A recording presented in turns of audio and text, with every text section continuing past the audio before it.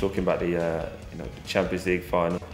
How did you find obviously losing but playing really well in that game? How did you get your head around that?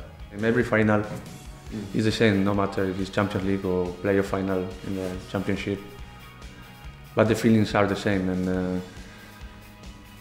and you never like losing a final. A final is something special. But in football, everything goes very quick, and I didn't really enjoy that game because it went like.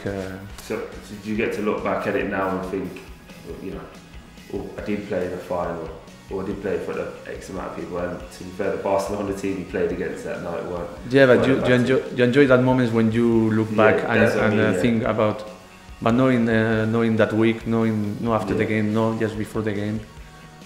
Because everything goes so quick in this life, and big moments go like I don't know. Remember in the playoff, in the second leg playoff, it's now 4 months ago or 4 months. Yeah. That went like you have to live.